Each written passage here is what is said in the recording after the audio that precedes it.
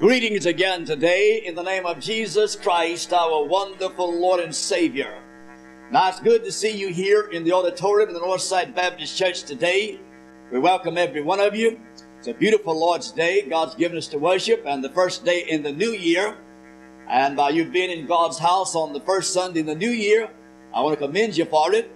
And I hope you'll be faithful throughout the year and be found in God's house when you should be. Maybe the last year we'll have a chance to serve God. Who knows? Maybe the year when 1986 will be on your grave marker. Who knows? Or on mine. We just don't know. It pays to serve the Lord, and I hope you'll be faithful in doing so. You that are listening out in the radio listening audience, we most certainly appreciate you tuning in to the Northside Baptist Church Hour that's coming to you live right from the auditorium of the Northside Baptist Church here in Athens, Georgia. Now, this is Preacher Edward speaking. We're hoping we can be an inspiration to you. Now, we'll be taping the singing, music, and the message. It'll be tape number 211. Tape number 211. We send these tape out for a gift of $3 each, and the gift is used to help defray our radio expense. May God bless you as you work with us in getting out the gospel. Now, if you have your Bible today, I want you to turn to two places. I want you to turn to Genesis chapter 4 and Hebrews chapter 11. I'm speaking on this subject, he being dead yet speaketh. He being dead yet speaketh. I'm going to make this statement or this request for a purpose. I heard the other day that there's someone that were getting up signatures to impeach three so-called judges to overturn the conviction in the all-day murders. And if anyone knows about this or can give me information, I'd like to have it. I'd like to get all the signatures I can. I understand if you get a certain number of signatures, you can impeach these stooges, three so-called judges. And if there's any judges need to be impeached, they need to be impeached. I'll be glad to do everything I can to get all the signatures I can. I don't think I have any problem getting up quite a few. And if you heard that announcement on the radio about it, someone told me it was on the radio, either TV, where I could be able to get in touch with the person that's getting this accomplished, then I'd most certainly be glad to get in on it and do all I can to help get these signatures, because those men need to be impeached. I was greatly grieved last week whenever two escaped convicts, one a cold-blooded murder, the other an armed robber, killed a state trooper because he pulled them over to check them, and they shot him, killed him dead. Went to a home there, killed another man, took his precious wife, his automobile, started down the highway, and then killed her, then killed themselves. Now, the reason I said that is this. If we had a judicial system that had any teeth in it, that cold-blooded murder had been put to death, and that trooper and that man and his wife might still be alive today. You see what I'm saying? We've got to do something about this. We can't let it continue on. Maybe you, it may be your loved one next. Something must be done. And so you pray with us and work with us about this matter. I know many of you get tired of hearing me talk about things like this, and I kindly vowed I wouldn't say too much about it, and God got a hold of my heart and won't let me rest about it. I'll try not to say no more than needful, but it needs to be brought before the people and kept before the people if something's done about it. Turn to Hebrews chapter 4, and rather Genesis chapter 4 and Hebrews chapter 11. Now remember, the message, the music, the singing will all be on cassette tape, and you can get these tape for $3 each. Just write in and say, Preacher Edward, send me tape number 211. Tape number 211. I'll get them in the mail to you. I have a list of more than 200 tape. Be glad to send you the list. I'll be glad to mail you this list. And if you're here in the auditorium, you notice we have calendars left down here. We'd like to get these calendars out. We'd like to send them out to you. They want to write in for them yet, because we still have a few left. But you here at the church, take them and put them out someplace where they can be used. And pray for us and write to us. You in the radio listening audience, my mailing address is Virgil Edwards, P.O. Box 501, Athens, Georgia, 30603 is the zip code number. Now you turn to Genesis chapter 4. he being dead yet speaketh. We'll find this text in Hebrews 11. You know, we've heard about people they thought were dead and then they came back alive and so forth. I remember when I was a little boy, the story was told, it's supposed to be a true story. This dear man had arthritis and he's been over double. And when he died, they couldn't straighten him out. They put him in the coffin, but they couldn't straighten his body out. So they finally pressed him down and just pinned his body to the bottom of the coffin. And in those days, people set up maybe several nights with the dead. And it came to the last night of sitting up with this dear old man. His name was Tobe. They called him Uncle Tobe. And there's only 3 men came to sit up that night. And along about 11 o'clock, one of them said to the other 2, he said, "Brethren, if you want to sit up here tonight, I think I'll be going on home because I'm one of the pallbearers and I need my rest." And then he left. About 12 o'clock, the second man said to the third man, said, "Well, if you want to sit up here with Uncle Tobe tonight, there's no need of both of us sitting up here. I was also one of the pallbearers, and I'll be going on home so I can get some rest for tomorrow." So he left.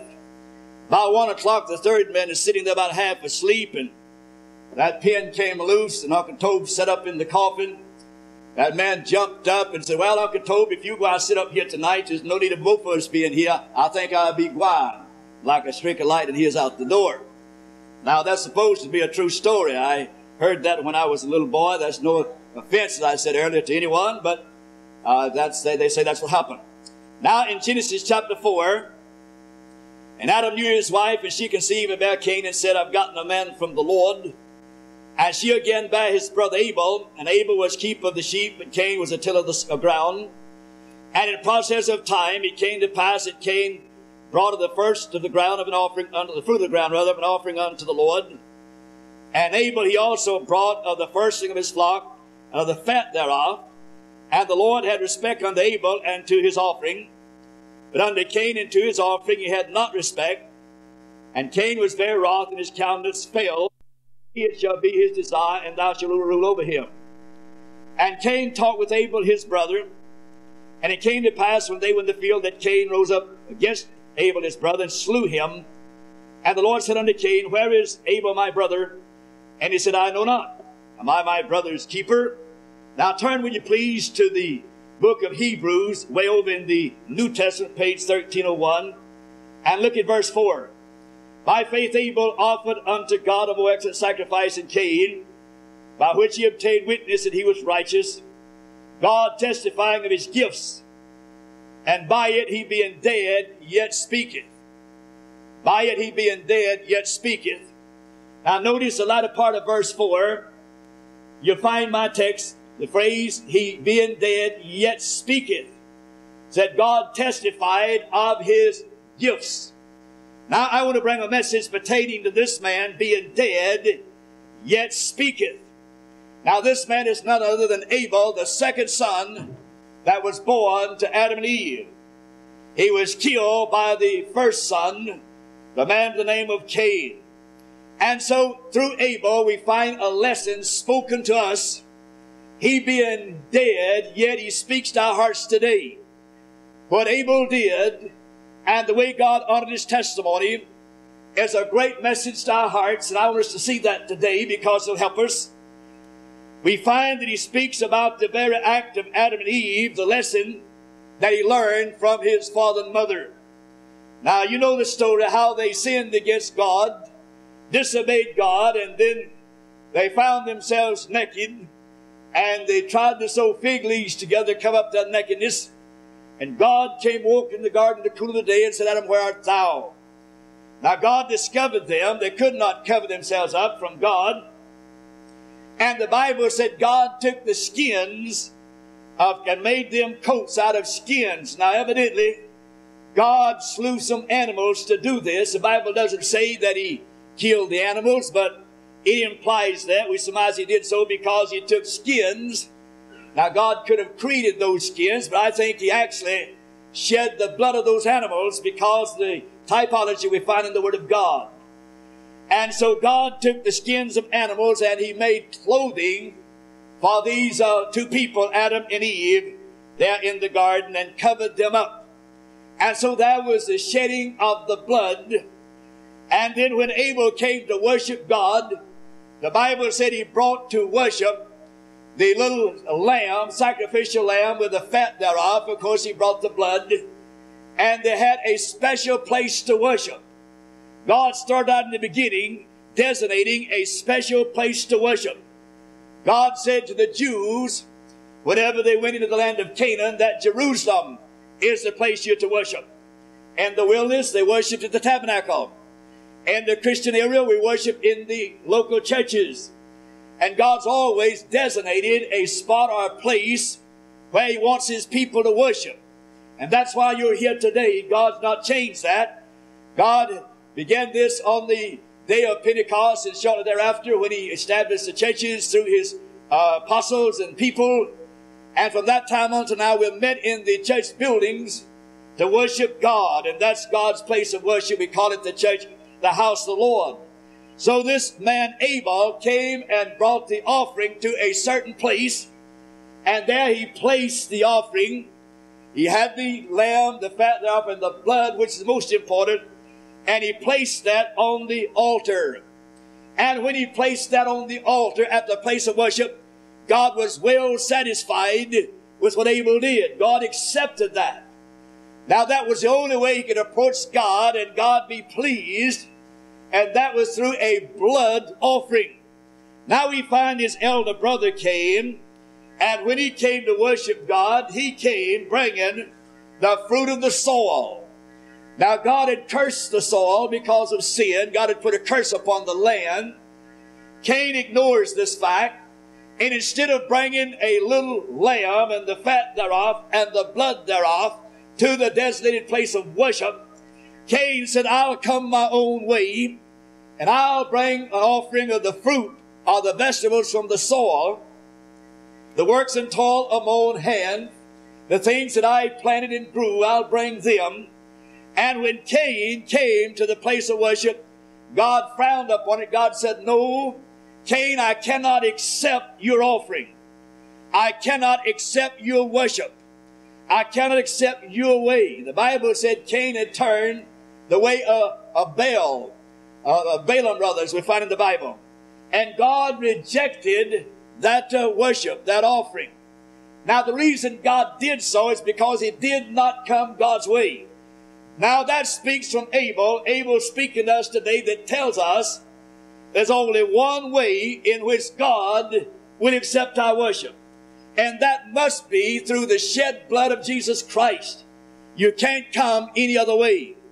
Now the liberals, infidels, and modernists today that deny the blood atonement and deny the blood of Jesus Christ, they cannot worship God. God will not accept their way of worship. There's no people in the world today, I don't care who they are or what kind of religion they're affiliated with, they cannot worship God unless they come the blood way. And the blood way must be the Jesus way, accepting His shed blood, what He did through His shed blood on Calvary. So Cain came the bloodless way. He came bringing the fruit of the ground, and he said, I worship God my own way. He was the first liberal or the first Pharisee that you find in the Bible. Abel was the first fundamentalist that came and honored God in the Bible, and he was a person that was righteous. The Bible said he being dead, yet he speaks to our hearts, and he lets us know that the people that actually please God are the fundamentalists. Now don't be afraid of that word, fundamental. It means in believing in the fundamentals of the faith, believing the Word of God as it is. Now the news media today and a lot of the liberals and infidels, they like to call those terrorists over in Iran fundamentalists and different groups fundamentalists, and they don't know whereof they speak when it comes to things of God. Now we're the fundamentalists that believe the Word of God and the things of God. They may be fundamental in their belief, but their belief is not right. Now we must come the blood way. And so we find that Cain ignored that. He said, I'll come the way I want to. I'll worship God the way I want to. I was talking to a young lady some few years ago that backslid on God and she'd never been saved. I was talking to her about being in God's house and worshiping God. She said, I have my own method and way of worship. I'll worship like I want to or wherever I want to, indicating whether it be in the home, beside the road, or anywhere, in any place you wanted to. But she is dead wrong. You don't just worship God like that, just any place. God designates a place where you can worship. Now, you can pray and you can get in touch with God, but God has a designated place where you come and worship Him in spirit and in truth. Now, a group can get together and worship God. He said, where two or three are gathered in my name, I'm in the midst. And so this man, Cain, came the self-will way in unbelief, in disobedience, and religious hypocrisy. That's where he came. And God said, no, Cain, I can't accept your method or your way. And so Abel, being dead, he being dead, yet speaks to our hearts today. And he came the right way, the blood way, the without the shedding of blood, there's no remission of sin, the Bible tells us. And Abel came offering a more excellent way to come to God. Now, his offering was in obedience to God's will. God had revealed something to him. Evidently, Abel very well knew, and knew deep down in his heart, that his mother and dad came back into fellowship with God only through the shedding of the blood of an innocent animal. God shedding that blood, clothing them, and brought them back into fellowship with Him, but He expelled them from the beautiful garden and would not let them go back in. And of course, we know that Abel, when he did that, he had to do it by faith. He came by faith, believing that if he would come the blood way, in obedience to God, he could worship God, and God would accept that, and God did. He had a willing mind. Now, if you don't have a willing mind, then you can't serve God. God wants you to serve Him with a willing mind. If you be willing and obedient, you shall eat the good of the land. Now, God doesn't want you to try to serve Him against your will. God not accept that. It must be from a willing heart. God doesn't want you to do anything for Him against your will. God, first of all, moves on your will. He wants you to be willing to do it as unto Him, and it'll please the Lord, and God keeps the record. Now, this man Abel went out, and no doubt in my mind, when he looked over his little flocks, his little lambs, he picked out the most healthy, the most beautiful, the most clean little lamb that he had in the flock. And there he took that little innocent lamb and carried out and took his blood and the fat thereof and went to the altar. And so he brought the best of the firstling of his flock. The Bible says in Proverbs chapter 23 and verse 26, my son, give me thine heart, and let thine eyes observe my ways. And so you must come God's way after you give God your heart by faith. Now, don't serve God just because your husband wants you to. Don't serve God just because your wife wants you to do it, or your parents want you to do it. Or don't do it just for someone else, some individual. Do it for God. If you don't do it for God, you might as well forget about it when you come to the judgment seat of Christ. Everything you've done will go up in smoke, wood, hay, and stubble, because you didn't do it for God. You did it for yourself or some other individual. It must be as unto God. And so Abel yet speaketh when he brought the little innocent lamb, which is the type of Jesus Christ, God's lamb that came, and His blood was shed for the sins of the world. Now notice some practical lessons here that we learn as He speaks to us. The Bible tells us, He being dead yet speaketh. That is, we're not to lean upon our own understanding and way, but according to His will. Now the Bible says there's a way that seemeth right unto man, but the end thereof is the way of death. There's only one way, and that's God's way. God doesn't have a half a dozen ways, and so He came in God's way to do God's will, and so you must come God's way. And if you'll do that, you can do God's will. No doubt, there may be some of you have in your heart right now a desire to know the will of God for your life in this coming year, this new year, 1986. Would you like to really know the will of God for your life? You can know it. I can give you 2 verses of Scripture. If you will read them over and over again, meditate upon them, take a good look at them. If you'll do that, they'll tell you what to do that you may know the will of God for your life. That's Romans chapter 12, verses 1 and 2. You might jot that down on paper or in your mind. Romans chapter 12, verses 1 and 2. Those two verses will tell you exactly what to do that you might know the good and perfect will of God. Now, when you find the perfect will of God, then you do it. You obey the Lord. Every true born-again believer has a gift. You have a gift. God gives you a gift when He saves you. Now, what you need to do is develop that gift. That gift that God has given you. God has given you a talent. What you must do is use that talent that God has given you. Now, as you use the gift that God's given you, God will bless it, and it'll be a blessing to a lot of people. And you can be stronger and become more powerful in the Lord as you do so. Discover your gift. You got it. Every true believer has a gift. Every born-again believer has a gift. And you need to find out what it is. Get lined up and serve God in whatever your gift is. Now, your gift is not limited to preaching or singing or teaching. Your gift could be many things. There's many different gifts in the Bible. There's the gifts of giving. There's the gifts of mercy. There's a gift of love. There's a gift of kindness. There's a gift of sacrificing. Oh, there's many, many gifts in the Bible. There's a gift of being faithful and serving God. God has many of them, and you have a gift. And God wants you to develop that gift as you serve Him. So we learned this lesson from this brother Abel here. Being dead yet speaketh. This man died. In fact, he was the first man that ever died on this earth after God placed Adam and Eve in the garden. He was killed by his older brother, the first man ever born on this earth.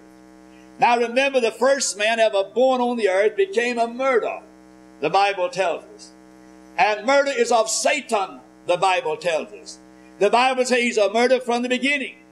And so Abel was God's child, God's servant. Cain was a servant of the devil, and he was a cold-blooded murderer. He killed his own brother Abel because God accepted Abel's offering and had rejected his.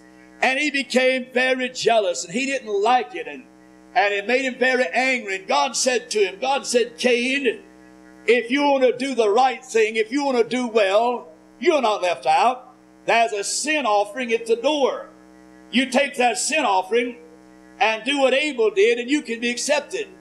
Now that sin offering was a little innocent lamb, and by shedding his blood, obeying God, he could have come also to the altar and been accepted. He wouldn't do that. And whenever he killed his brother, he was very stubborn, very hard-headed, self-willed individual. And he had his own way figured out. He was a Pharisee. He was a liberal. And so therefore he had his own methods and means. And when God came to him and asked him, said, where are your brother? He said, am I my brother's keeper? He knew where his brother was. He knew he'd killed him. We don't know how he killed him. The Bible doesn't say. He may have slipped up behind him, hit him in the head with a club, may have choked him. We don't know how he killed him, but he killed his brother. And so we don't want to go that way, the way of Cain. That's the wrong route. And there's multitudes headed down that road today. And so we have the lesson from he that's dead and yet speaketh, that he came God's way by faith. Without faith it's impossible to please God. And he came to serve God with the very best that he had. Now God deserves our best, not our little leftovers. When God started out with the Hebrews in the matter of worship, God required that they bring a little innocent lamb without spot or blemish. Wasn't long after that until they would take the crippled lambs and the sick lambs and those that thought was going to die anyway and offer that to God. Well, that became something that God hated and despised. God said, you're doing wrong. To begin to give God the leftovers. God said, you farmers, bring in the first fruits of your farm and put it in the storehouse. And they began to bring in little leftovers. They kept the full ears and brought in the nubbins, as it were. and they gave God the least or the leftovers and not their best. Now, if God loved you enough to save you, and He did, and you're bought with a price, and God gave His best, shouldn't we do our best? Shouldn't we give God the first fruits? Shouldn't we do that? Shouldn't we consider God first and ourselves second or last? Sure, we ought to do that. You honor God with your first fruits of your income, your service, your ability, your talent, and God will bless you more ways than a country boy to go to town. But if you don't do that, you just drag your feet, do the best you can, because God's not going to help you out. I can say that on authority of God's holy word. So this man Abel being dead, yet he speaks. He speaks about many things. He speaks, of course, about faith and obedience, as it recorded in the Word of God. He speaks about being called righteous Abel. Now in Matthew chapter 23 and verse 35, Jesus talking about he that being dead yet speaketh, called him righteous Abel. Now why was Abel righteous? He was righteous because he came to God by faith and believed in God, and God made him righteous. The Bible said Abraham believed in God, and God imputed unto him righteousness because he believed in God. That's the only way anybody can be made righteous. So he came by the way, of course, of killing the little animal, and there shedding the blood and coming God's way. That's the only way that fallen man can approach God, is through the shed blood. See, Jesus said that He gave His blood. He died on the cross and shed His blood and carried that blood into the Holy of Holies in heaven, placed it on the altar. And that's the only way any sinner can come to God, is through that shed blood, that atoning blood of Christ. To deny that is deny the Bible. To deny that is deny the way to get to heaven. Now you must come the way Abel did, by faith, with innocent blood, as it were, Jesus being our lamb. You remember when John the Baptist is preaching by the side of the river Jordan and saw Jesus coming in his direction, he said, "Behold, the Lamb of God that taketh away the sin of the world." He pointed out Jesus, the Lamb, and He was God's Lamb. And He came as God's Lamb. And He lived 33 and a half years as the Lamb of God. And He died on the cross, shed His blood as God's sacrificial Lamb. Now the priests in the Old Testament up on that time had brought the lambs, there the blood of them, into the Holy of Holies every year. And for a year God would look over their sins.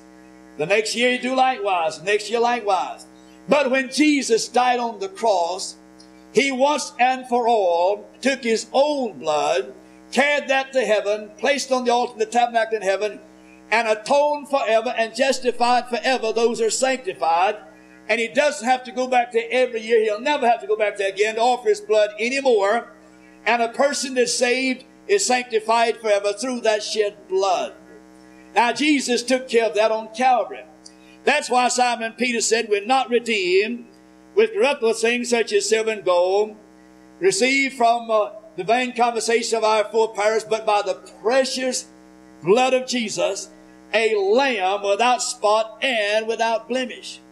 That little lamb that Abel brought, he being dead yet speaketh, was a little lamb without spot and without blemish. He brought that little innocent lamb. He had no sores, no disease, was not sick, not crippled, no bones had been broken. And then when He slit His little throat and caught the blood for the altar, it came out of a little lamb without spot or blemish.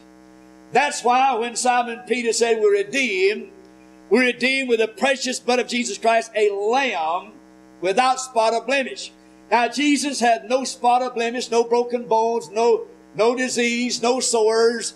Jesus was a perfect individual. Never committed a sin, never any sin in His body whatsoever. He was a perfect, spotless Lamb of God. And then when He came to die, He was a perfect lamb hanging on a cross. And when His blood came out of His veins, the very perfect blood of God came. That was God's blood. And that perfect blood of God was carried into heaven by Jesus, our great high priest, and placed on the holy altar in the tabernacle in heaven, and perfected forever every person that's justified. Jesus did that and took care of all the sins from the beginning to the end, from Adam to the end of the millennium, for every believer that's born again. He took care of all of their sins, past, present, and future, through that shed blood. Now Abel speaks to us. He came speaking in many ways. He being dead yet speaketh. And he went to a better world. When Abel died, the Bible says he went to a better place, a better world. He went into heaven. And Abel is now in heaven waiting at the altar of God. Many years ago, there was a little girl about 8 or 9 years old. She's walking down the street and she saw a gospel tent and she heard some singing. And she said, I would love to go in and hear that singing and hear that preacher preach. And she slipped in. She heard the singing, she heard the preacher preach. And then she went home, started telling mother and daddy about it. Her dad was an atheist. And he threatened her. He said, if you ever stop by that place again, I'll beat you to death. A little girl later on that week, she just couldn't resist it. She came by and she wanted to be saved. As she went in and sat down, she heard the singing and the preaching and went out to the altar and God saved her. She went home and told her mother and daddy that she is saved, that the preacher preached about the blood of Jesus, how Jesus shed his blood on the cross for her, and she just couldn't turn it down. She wanted to be saved and said, Jesus shed his blood for me and he saved me. Her daddy went and got a buggy whipped and he beat that little child. He cut gashes in her body. He blooded her clothes. And then she took seriously ill, contracted pneumonia, and she was about ready to leave the world. And she said, Mama, would you bring me a piece of my dress that's got blood on it? She said, honey, what do you want with your dress with blood on it? She said, well, I'm going on to be with Jesus. And the preacher said, Jesus shed his blood for me. I want to take that blood on my dress and show it to him and tell him that that was my blood that was shed because I accepted him as my Savior. Mother placed that little piece of bloody dress in her hands. She closed her eyes and went home to be with God. Dear people, if you're not saved, you ought to get saved on this first Sunday of the new year. You don't have a church home. Northside is your choice. You ought to come and take your stand here with us at Northside. You obey the Lord. You'll be so glad you did when you come to the end of this year or come to the end of life's journey as you sojourn. Thank you. You've listened well. Let's stand to our feet. Dear Father, we know he being dead yet speaketh. And he speaks about the perfect way to come to thee and to worship thee. Now I pray, dear God, that you'll use this message, that you speak to people in this auditorium as well as in the radio listening audience. Use it, our Father, I pray in Christ's name. Amen. Amen. David's going to play for us. Now listen, as she plays on the instrument, if you're here and you're not saved, if you die like that, hell will be your destination. You're just as certain to go to hell if you die without getting saved as you're listening to me right now. You ought to get saved. And then if you don't have a good church and never been baptized, you ought to join the church and follow the Lord in baptism because you're already saved. That's an act of obedience. If you like Northside, if you like our preaching, you want to join this church, come forward. We'll take over when you come. We'll help you while she plays. If God speaks to you to come forward for any reason, maybe I didn't mention, you come, will you? While we wait, would you come?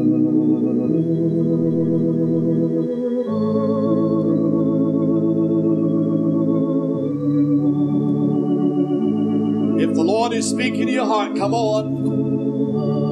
You and you alone know whether or not God is speaking. I don't. I hope he's speaking to hearts. But you know whether or not he's speaking to you.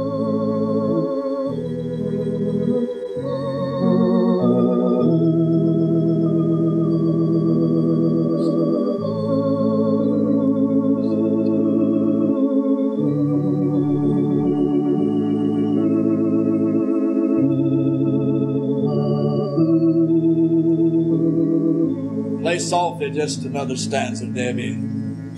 I feel maybe God is speaking to somebody. I wish you'd make that commitment to God. Maybe you've been careless in your church attendance and you want to promise the Lord that you'll try to be faithful this year. You ought to do that. You're a year closer to the grave you were last year this Every day and every week and every month brings you that much closer to that time. you're ever going to do anything for God, you better be doing it. We're approaching the end. We're approaching the coming of the Lord. We're approaching death. And you need to get right. How about it?